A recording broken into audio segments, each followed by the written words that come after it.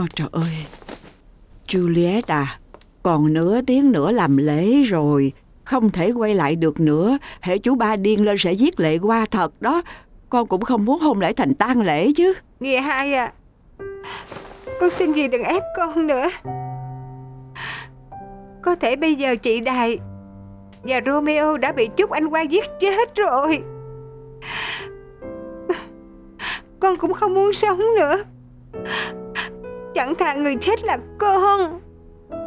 Con thật sự yêu Romeo đến như vậy sao? Chẳng thà chết cũng không lấy đi. Phải. Nè, viên này là thuốc độc.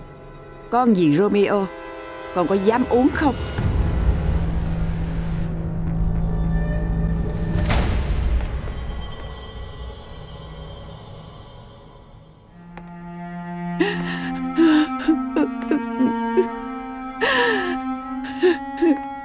Xảy ra chuyện gì?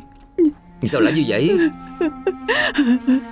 Chú bà, tôi đang khuyên giải nó, đột nhiên nó lấy viên thuốc ra nuốt vào bụng. Tôi muốn cản cũng cản không kịp.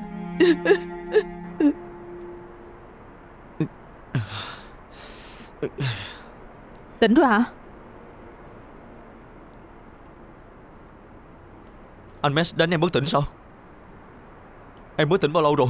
Độ khoảng 3-4 tiếng. Em phải cứu Juliet. Bây giờ em đi cũng vô ích. Hôn lễ đã tổ chức rồi. Sao chị lại cản trở em chứ? Cậu bình tĩnh lại đi. Bây giờ Sơn Bá đang dò hỏi tin tức của Juliet. Để ảnh về chúng ta tìm cách. Sao hả? Có tin của Juliet không? Juliet đâu rồi? Hôn lễ không có tổ chức. Juliet uống thuốc độc tự tử, không thể cứu được nữa. Nó chết rồi.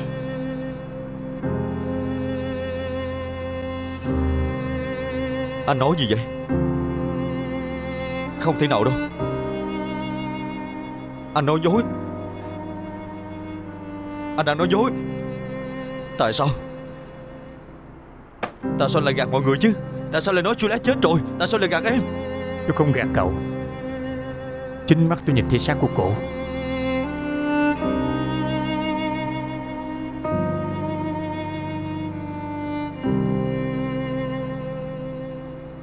Không thể nào đâu.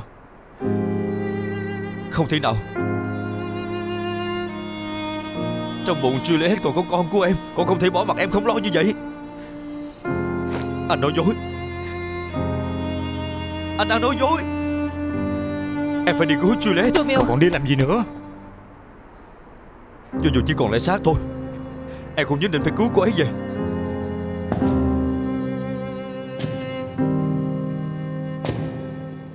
Đứng lại.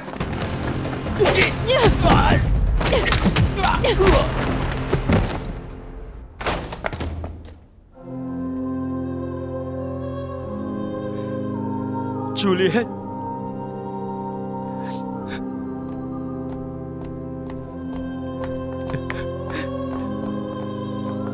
Juliet.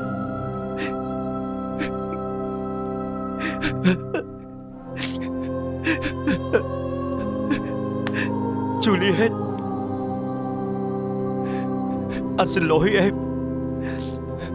Anh xin lỗi em.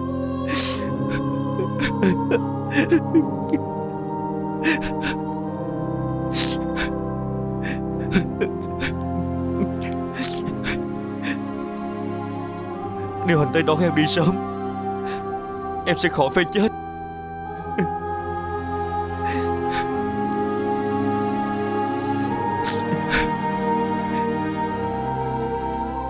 Em có biết không, bắt đầu từ lần đầu tiên anh gặp em, anh đã không thể kiềm chế bản thân nghĩ về em. Rõ ràng hai gia đình chúng ta là kẻ thù, nhưng chúng ta cũng tìm đủ mọi cách để đến với nhau hết lần này tới lần khác. Bởi vì anh biết em cũng như anh, cũng yêu đối phương như vậy.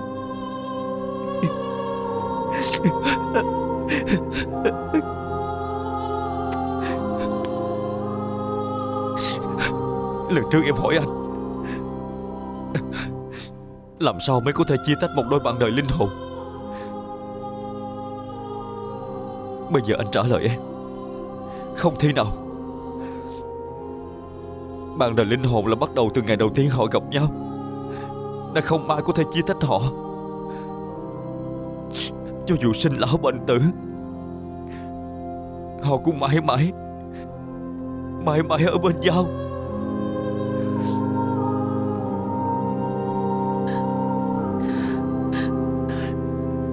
Juliet,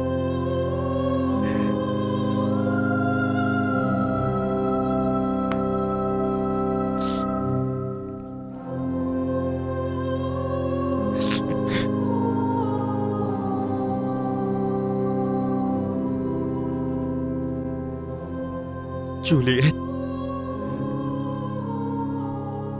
bây giờ anh sẽ tới tìm em. Đừng mà. Đừng mà. Đừng bước tới, hai người đừng bước tới mà.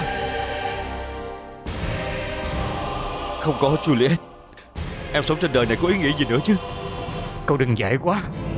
Cô ấy không muốn cậu làm như vậy đâu. Juliet có thể làm vậy gì em? Tại sao em không thể chứ?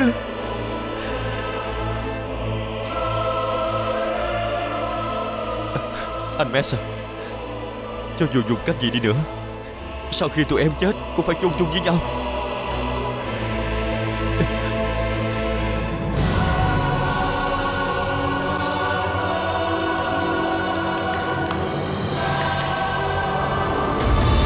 Romeo.